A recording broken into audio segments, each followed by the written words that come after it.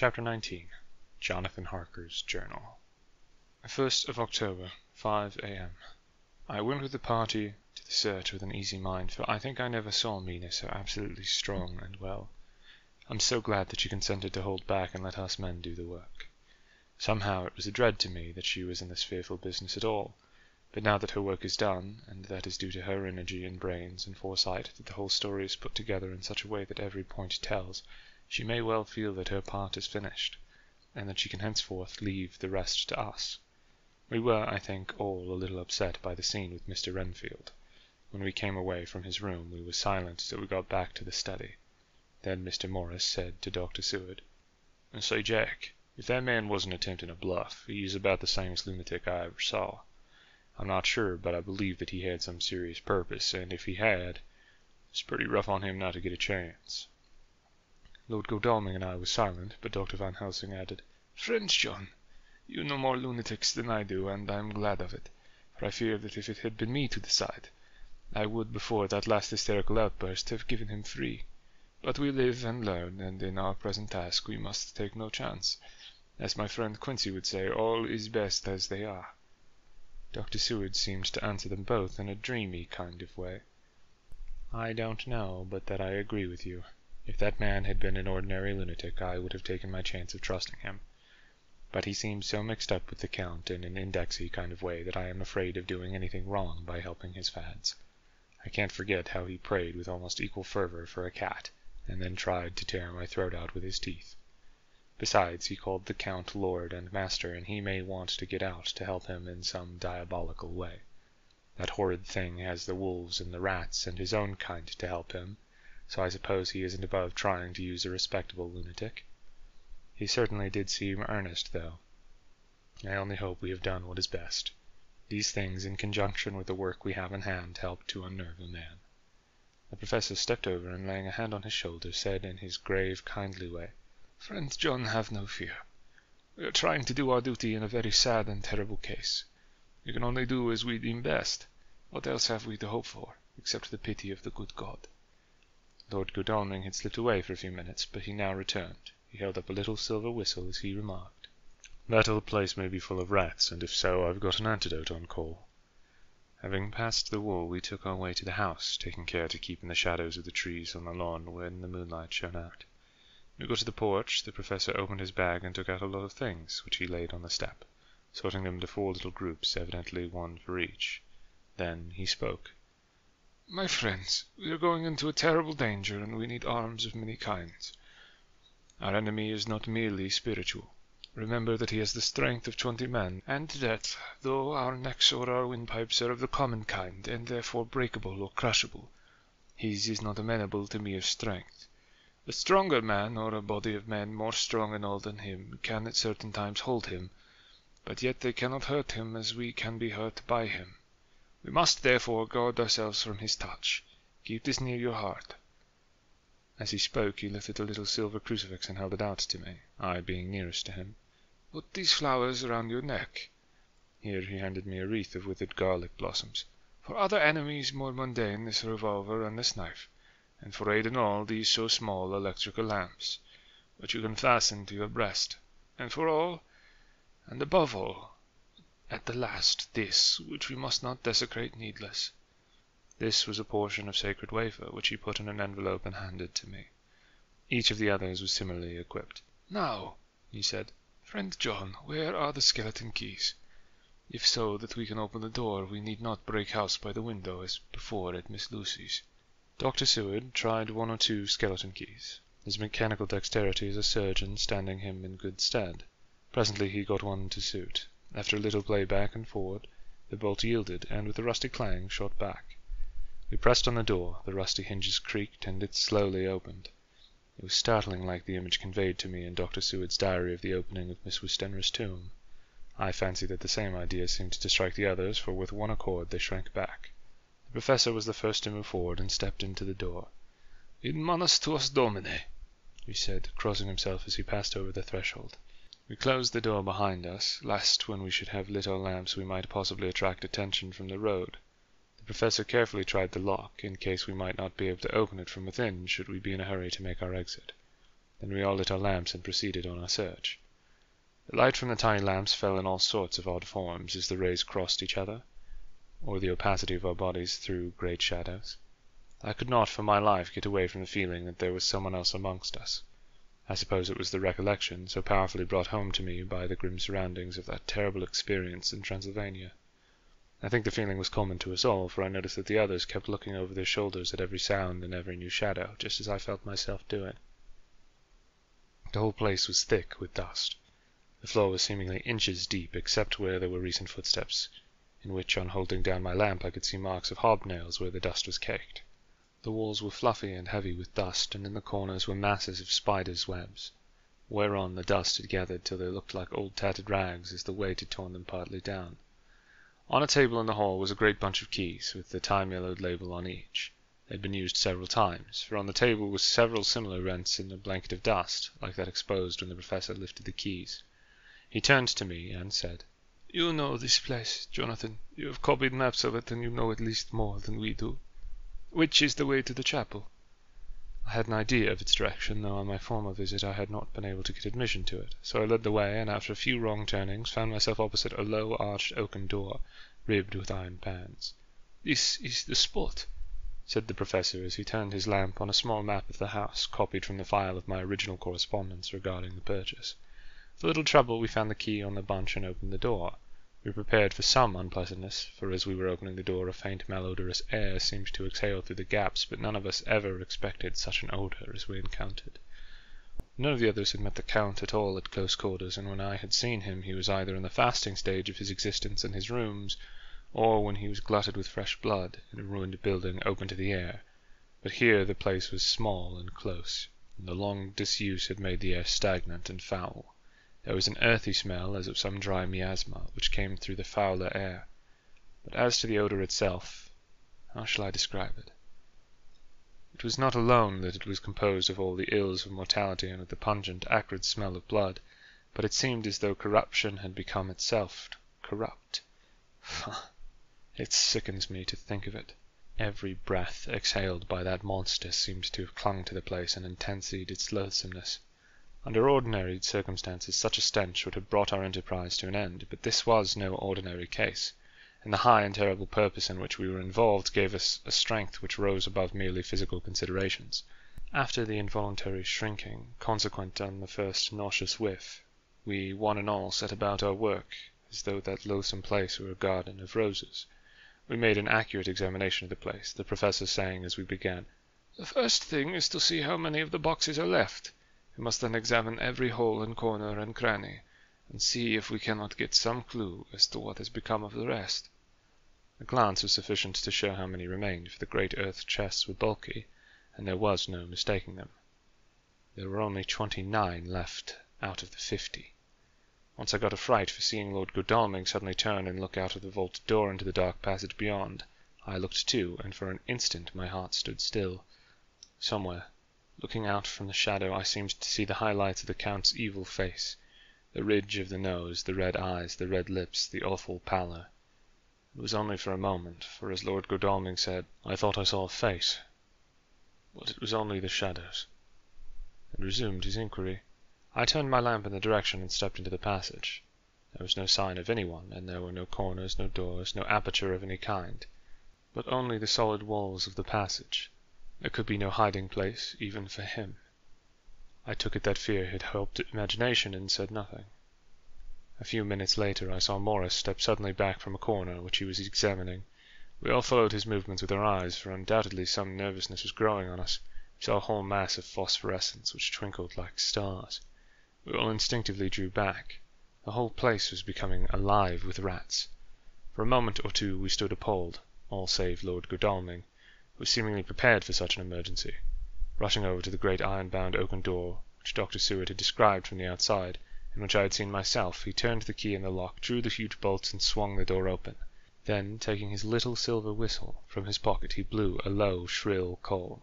It was answered from behind Dr. Seward's house by the yelping of dogs, and after about a minute 3 terriers came dashing round the corner of the house. Unconsciously we had all moved towards the door, and as we moved I noticed that the dust had been much disturbed. The boxes which had been taken out had been brought this way. But even in the minute that had elapsed the number of the rats had vastly increased.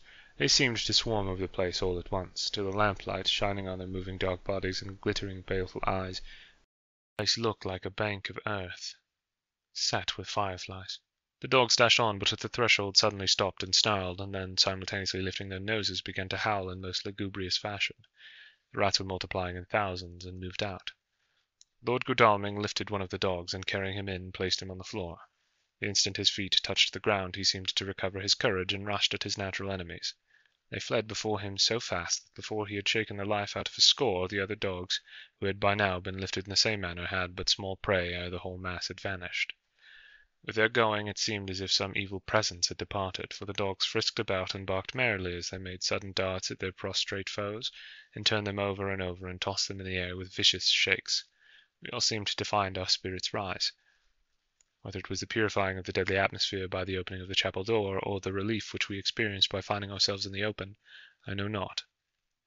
But most certainly the shadow of dread seemed to slip from us like a robe, and the occasion of our coming lost something of its grim significance, though we did not slacken a whit in our resolution.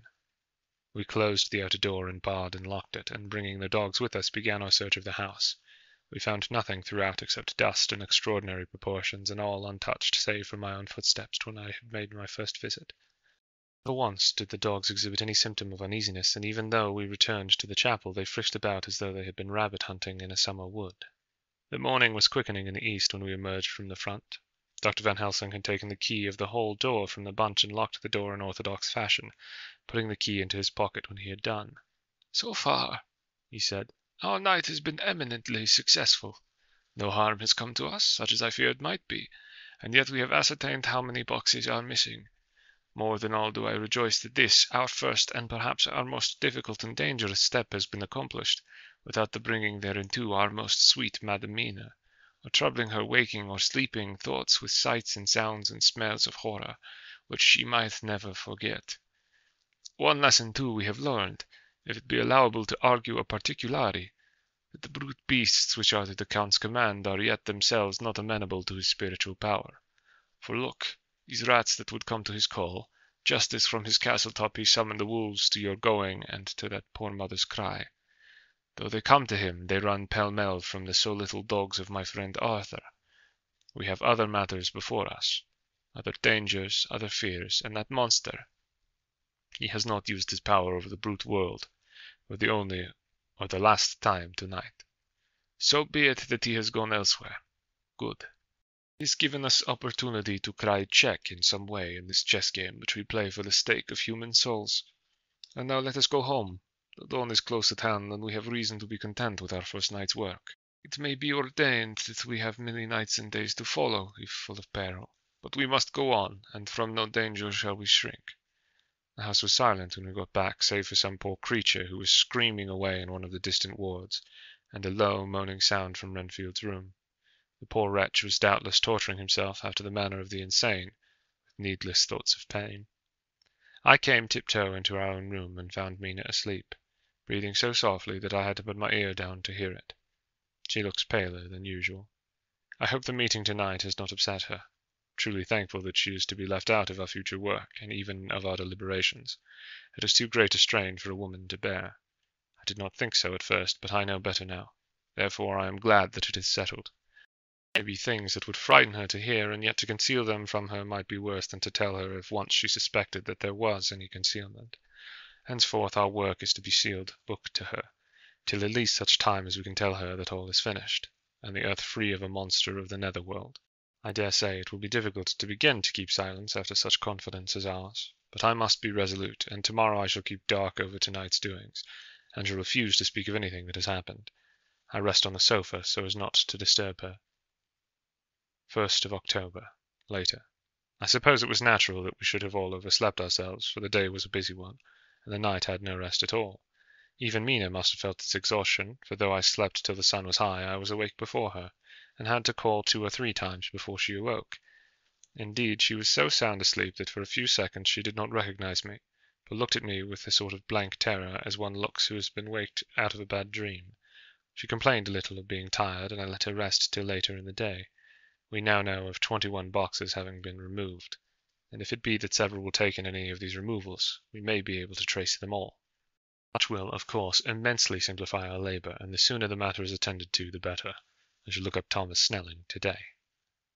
Dr. Seward's Diary. 1st of October. It was towards noon when I was awakened by the Professor walking into my room. He was more jolly and cheerful than usual, and it is quite evident that last night's work has helped to take some of the brooding weight off his mind. After going over the adventure of the night, he suddenly said, "Your patient interests me much. May it be that with you I visit him this morning? Or if that you are too occupied, I can go alone, if it may be. It's a new experience to me to find a lunatic who talk philosophy and reason so sound."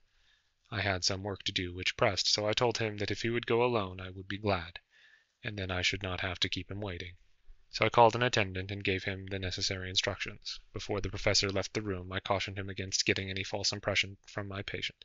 "But," he answered, "I want him to talk of himself and of his delusion, as to consuming live things. He said to Madamina, as I see in your diary of yesterday, that he had once had such a belief. Why do you smile, friend John?" "Excuse me," I said, "but the answer is here." I laid my hand on the typewritten matter. When our sane and learned lunatic made that very statement of how he used to consume life, his mouth was actually nauseous with the flies and spiders which he had eaten just before Mrs. Harker entered the room. Van Helsing smiled in turn.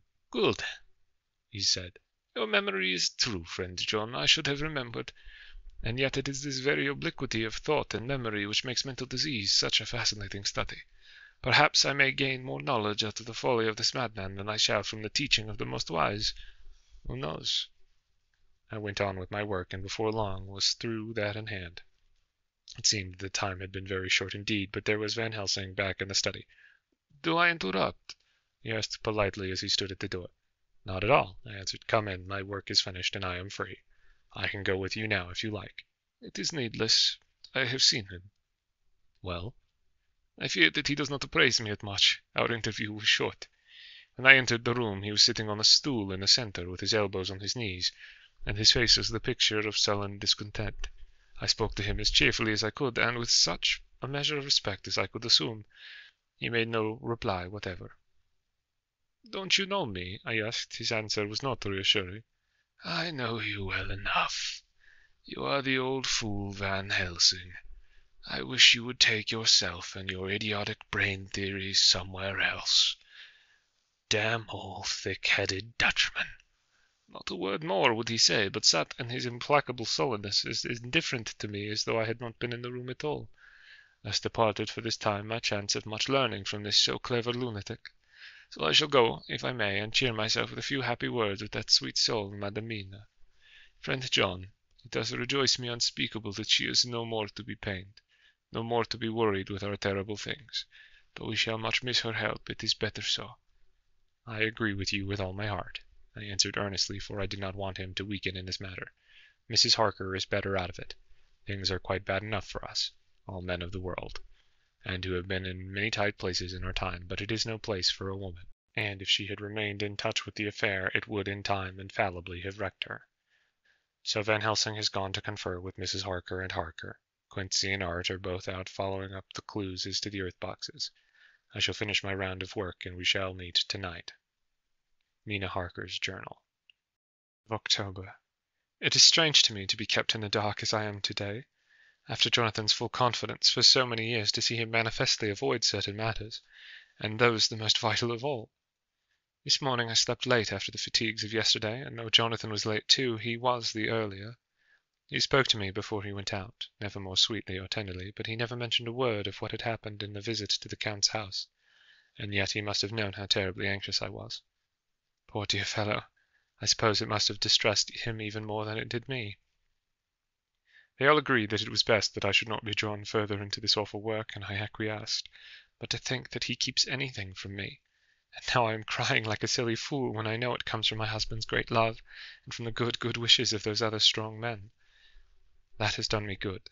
Well, some day Jonathan will tell me all, and lest it should ever be that he should think for a moment that I kept anything from him, I still keep my journal as usual. Then, if he has doubted of my trust, I shall show it to him, with every thought of my heart put down for his dear eyes to read. I feel strangely sad and low-spirited today. I suppose it is a reaction from the terrible excitement. Last night I went to bed when the men had gone, simply because they told me to. I didn't feel sleepy, and I did feel full of devouring anxiety. I kept thinking over everything that has been ever since Jonathan came to see me in London. It all seems like a horrible tragedy, with fate pressing on relentlessly to some destined end. Everything that one does seems, no matter how right it may be, to bring on the very thing which is most to be deplored. If I hadn't gone to Whitby, perhaps poor dear Lucy would be with us now. She hadn't taken to visiting the churchyard till I came, and if she hadn't come there in the daytime with me, she wouldn't have walked there in her sleep. And if she hadn't gone there at night and asleep, that monster couldn't have destroyed her as he did. Oh, why did I ever go to Whitby? There, now crying again. I wonder what has come over me today. I must hide it from Jonathan, for if he knew that I had been crying twice in one morning, I who never cried on my own account, and whom he has never caused to shed a tear, the dear fellow would fret his heart out. I shall put a bold face on, and if I do feel weepy, he shall never see it. I suppose it is one of the lessons that we poor women have to learn. I can't quite remember how I fell asleep last night. I remember hearing the sudden barking of the dogs, and a lot of queer sounds, like braying on a very tumultuous scale, from Mr. Renfield's room, which is somewhere under this, and then there was silence over everything, silence so profound that it startled me, and I got up and looked out of the window. All was dark and silent, the black shadows thrown by the moonlight seeming full of a silent mystery of their own. Not a thing seemed to be stirring, but all to be grim and fixed as death or fate, so that a thin streak of white mist that crept with almost imperceptible slowness across the grass towards the house seemed to have a sentience and a vitality of its own. I think that the digression of my thoughts must have done me good, for when I got back to bed I found a lethargy creeping over me. I lay a while, but could not quite sleep, so I got out and looked out of the window again. The mist was spreading, and was now close up to the house, so that I could see it lying thick against the wall, as though it were stealing up to the windows. The poor man was more loud than ever, and though I could not distinguish a word he said, I could in some way recognize in his tones some passionate entreaty on his part. Then there was the sound of a struggle, and I knew that the attendants were dealing with him. I was so frightened that I crept into bed and pulled the clothes over my head, putting my fingers in my ears. I was not then a bit sleepy, at least so I thought, but I must have fallen asleep, for, except dreams, I do not remember anything until the morning. When Jonathan woke me, I think that it took me an effort and a little time to realize where I was, and that it was Jonathan who was bending over me. My dream was very peculiar, and was almost typical of the way that waking thoughts became merged in or continued in dreams. I thought that I was asleep, and waiting for Jonathan to come back. I was very anxious about him, and I was powerless to act. My feet and my hands and my brain were weighted so that nothing could proceed at the usual pace, and so I slept uneasily and thought. And it began to dawn upon me that the air was heavy and dank and cold. I put back the clothes from my face and found to my surprise that all was dim around me. The gaslight, which I had left lit for Jonathan but turned down, came only like a tiny red spark through the fog which had evidently grown thicker and poured into the room. Then it occurred to me that I had shut the window before I had come to bed. I would have got out to make certain on the point, but some leaden lethargy seemed to chain my limbs and even my will. I lay still and endured. That was all. I closed my eyes, but could still see through my eyelids. It is wonderful what tricks our dreams play us, and how conveniently we can imagine. The mist grew thicker and thicker, and I could see now how it came in, for I could see it like smoke, or the white energy of boiling water pouring in, not through the window, but through the joinings of the door. It got thicker and thicker till it seemed as if it became concentrated into a sort of pillar of cloud in the room, through the top of which I could see the light of the gas shining like a red eye. Things began to whirl through my brain just as the cloudy column was now whirling in the room, and through it all came the scriptural words, a pillar of cloud by day and of fire by night. Was it indeed such spiritual guidance that was coming to me in my sleep?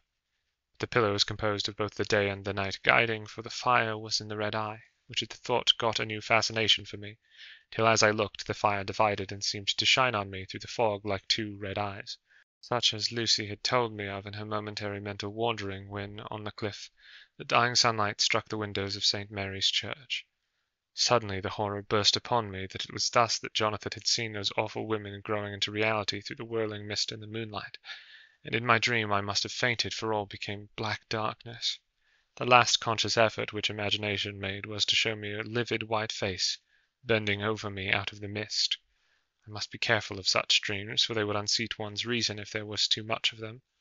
I would get Dr. Van Helsing or Dr. Seward to prescribe something for me which would make me sleep, only that I fear to alarm them.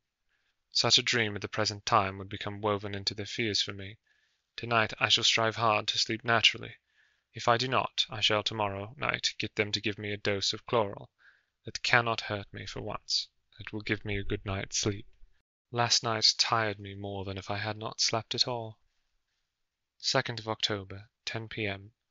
Last night I slept but did not dream.